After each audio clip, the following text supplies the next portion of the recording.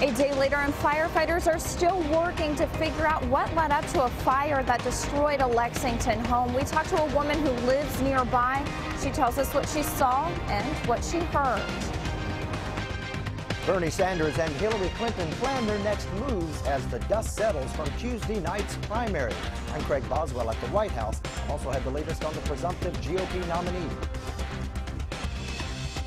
Rain's really starting to taper off and move on. Now we actually have a mainly dry afternoon.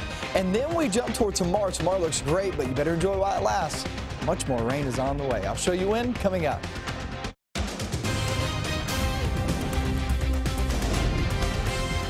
This is WKYT News at Noon. Good afternoon from WKYT News. I'm Bill Bryant, and we're glad you're with us today. And I'm Barbara Bailey. There's increased security at 3 Central Kentucky school districts today after a possible threat. Police say a man called a crisis hotline and made a comment about Sandy Hook, prompting schools in Mercer and Anderson counties to add extra patrols as a precaution. WKYT's Sean Moody is in Harrodsburg right now with the latest, and that is our top story at noon. Sean? Hey there, Bill and Barbara. A deputy at the Mercer County Sheriff's Office told me the incident has now been resolved. He said the person who made that call has been found and will be evaluated. The deputy said this incident put 3 school systems into a higher security mode: Mercer County Schools, Bergen Schools, and Anderson County Schools. According to a Facebook post from the Mercer County School District, someone in Mercer County called the Lexington Crisis Hotline and at some point during the conversation made some kind of a reference to Sandy Hook. Now, Sandy Hook was the name of the elementary school where 26 students and staff were killed in the shooting a few years back. The deputy said this person never made any specific threat against a person or a school, but part of their protocol is to increase school security as a response. They did that as the situation continued, and when they located the person and determined there wasn't a threat, returned their security to normal levels. Now, the deputy said the person who made that comment on the crisis hotline has not been charged with any kind of a crime and will be evaluated. Live in Mercer County, Sean Moody, WKYT. Anderson County Schools said there was no connection with the threat to them, but they did take precautions because it involved a neighboring school district. Investigators remain at the scene of a house fire in Lexington this afternoon. The huge fire destroyed one home and spread to 4 others on Stansbury Cove near Jacobson Park yesterday. Firefighters say because the homes are built so closely together, it caused the flames to spread very quickly. WKYT's Caitlin Sentner has reaction from a neighbor whose home was damaged. Caitlin? Fire crews are still working to find out what caused a massive fire on Tuesday at this home on Stansbury Cove in Lexington. We talked to a woman who lives directly behind it. She tells us she was frightened by what she heard and then by what she saw. A home completely destroyed after it went up in flames Tuesday afternoon. Officer Don flew over it and captured this video. On the ground, firefighters said the scene was chaotic. Crews never left. Overnight, they kept an eye out for hot spots. But investigators returned first thing Wednesday morning to find the cause. Meanwhile, neighbors are still shocked. 4 homes were damaged during the blaze. Alexandra Palos was at home in her office when she says she heard a loud noise. I heard a clanging and my dogs started barking really badly. And one was just sitting at the window barking incessantly, and I thought either like the neighbor's cats had maybe knocked something over, and then I got a little nervous that maybe somebody was trying to break in, and then within another couple of minutes I heard a large boom and the whole inside of our house was orange. Fire investigators told her if the weather conditions had been any different on Tuesday, her home and the neighboring homes would have also gone up in flames. In Lexington, Caitlin Sentner, WKYT. Now, fire crews are still working to determine the cause. One of 3 men accused of holding up a Lexington bank will face a judge in less than an hour. Rameese Woods is charged with robbery. He'll be arraigned at 1 o'clock. Police say he and 2 other men robbed City National Bank last week. The 2 other suspects are still on the run this midday. Well, Democrats Bernie Sanders and Hillary Clinton split the vote in 2 states holding primaries Tuesday, Oregon and, of course, here in Kentucky. Clinton won here last night in a razor-thin margin, beating Sanders by just 1,900 votes. Craig Boswell has the latest now from the campaign trail. I am getting to like the West Coast. Bernie Sanders celebrated his win in Tuesday's Oregon primary while campaigning in front of thousands in Carson, California. The Vermont senator insists he's the best candidate to take on Donald Trump. Before we will have the opportunity to defeat Donald Trump, we're going to have to defeat Secretary Clinton. Hillary Clinton is the likely winner in Kentucky's primary, where she narrowly defeated Sanders. Clinton took to Twitter declaring her victory and made an appeal to Sanders supporters calling for unity. Her claim to the nomination got stronger Tuesday. She's now just 90 delegates short of clinching the nomination. Donald Trump also won in Oregon Tuesday. With no more opponents to challenge him, he's shifted his focus to repairing his image, which took a beating during the primary process. During an interview with Megyn Kelly on Fox, the businessman says he has regrets about things he's said and done, but he's not really sorry. I could have maybe used different language in a couple of instances, but overall, I have to be very happy with the outcome.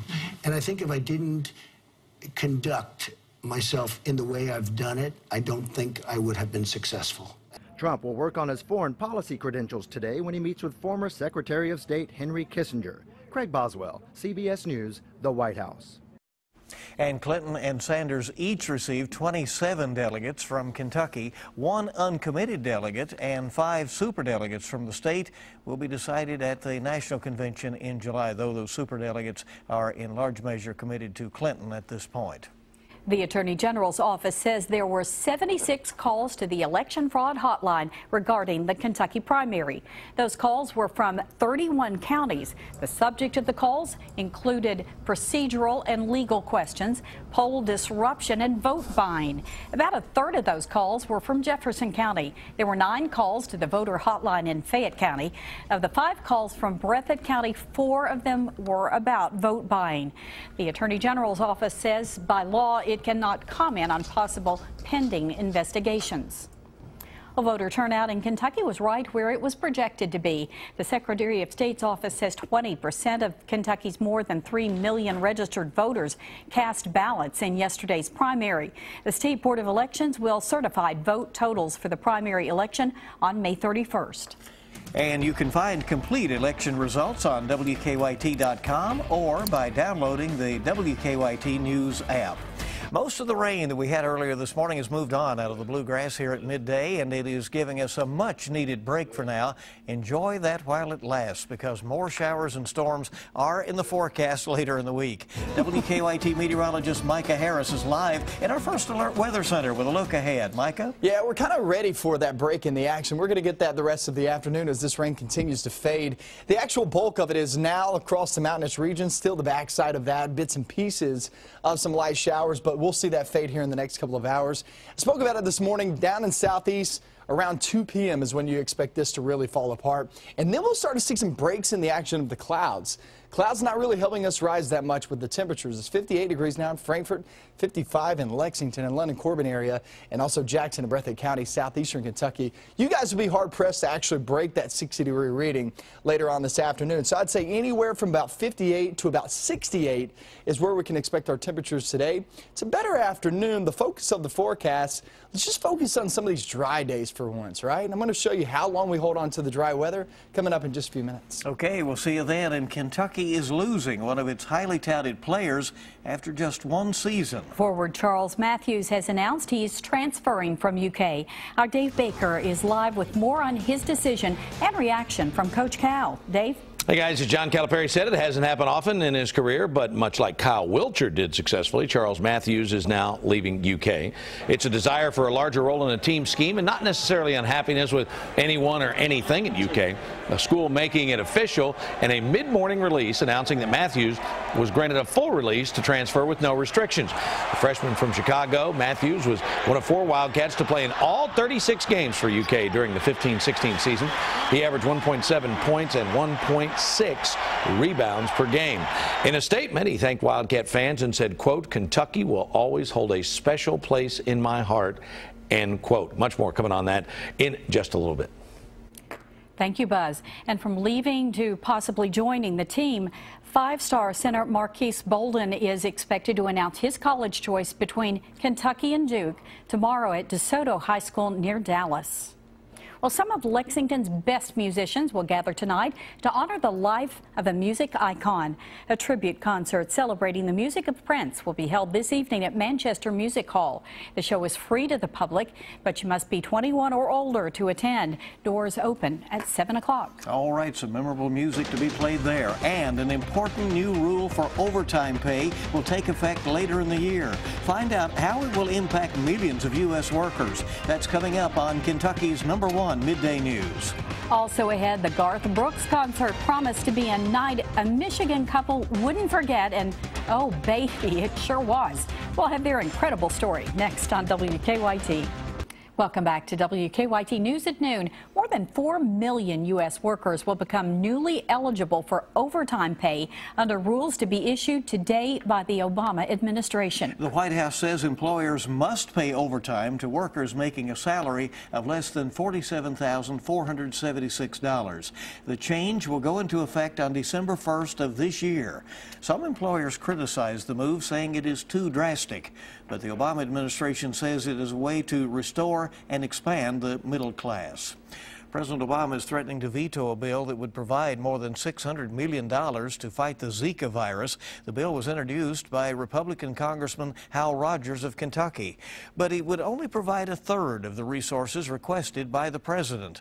The White House says, that is the House on Capitol Hill, is planning to vote on the bill this afternoon, and the Senate has already voted on a $1.1 billion measure to fight the Zika epidemic.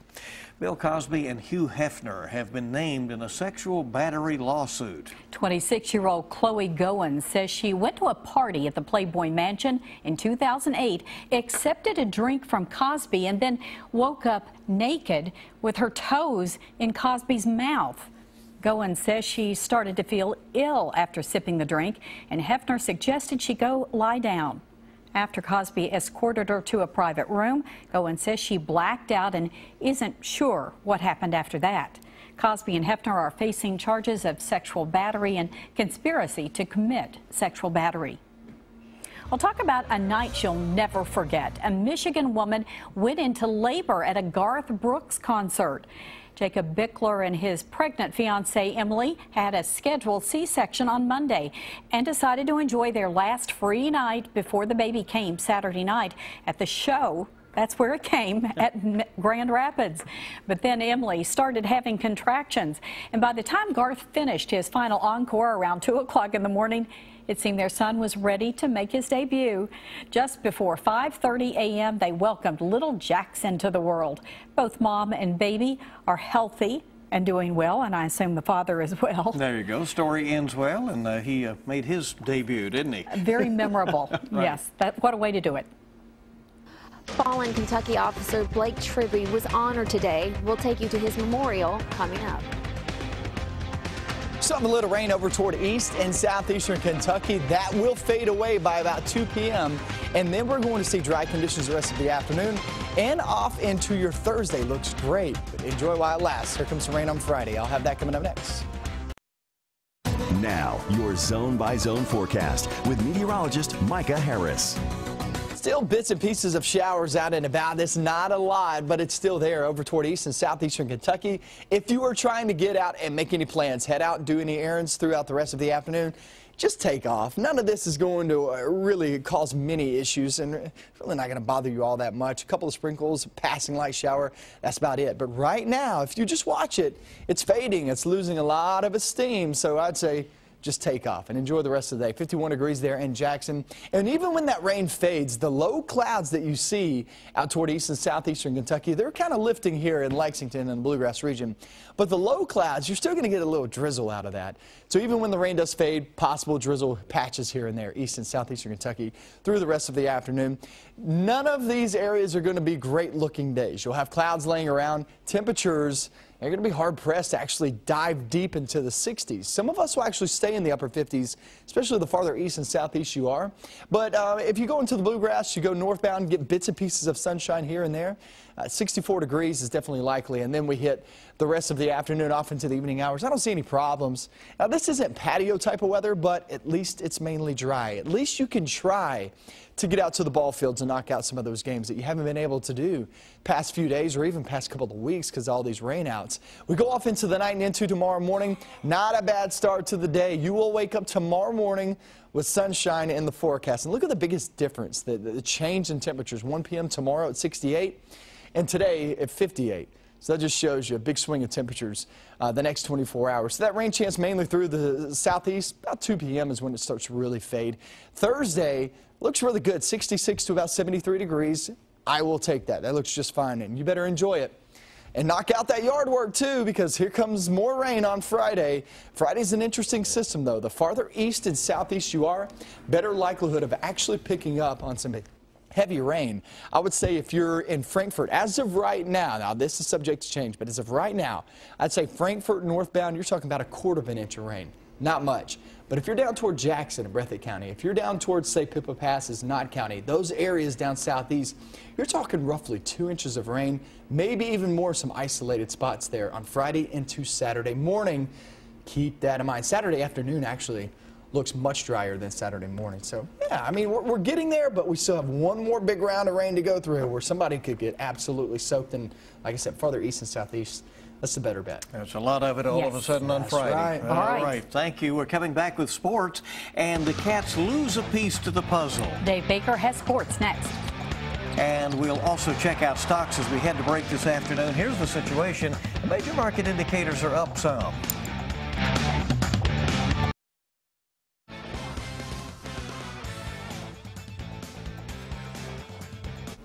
As we told you earlier, guard Charles Matthews, the freshman from Chicago, is transferring. UK making the announcement this morning. Matthews played in all 36 games last season, averaging nearly 2 points, 2 rebounds a game. His season high was 11 points against South Florida. He started 3 games this past year. In UK's release, Matthews is quoted as saying, quote, "I want to thank the coaches, my teammates, and the Big Blue Nation for all of their support this season. I gained great experience during my freshman year at Kentucky. This was a difficult decision for me, but at the end of the day, I feel like it was in my best interest to explore other options. I appreciate the support Coach Cal has given me in making this decision and the commitment the coaching staff made to me in the past season and beyond. Kentucky will always hold a special place in my heart." Meantime, John Calipari said the hardest thing as a coach is to lose a player that you really want to coach. In Charles' case, I believe he's going to be a productive college player who has the ability to play at the next level. I know Charles' best basketball is ahead of him, and while I'm saddened to see him go, I support his decision and will help in any way I can. Well, they won the championship back in March, but last night, the celebration, the end of the year banquet, wrapping up a memorable season for Dunbar, winning a school record 33 games, beating Doss in the title game. The highlight of the night, players, coaches, and staff getting their first ever championship rings.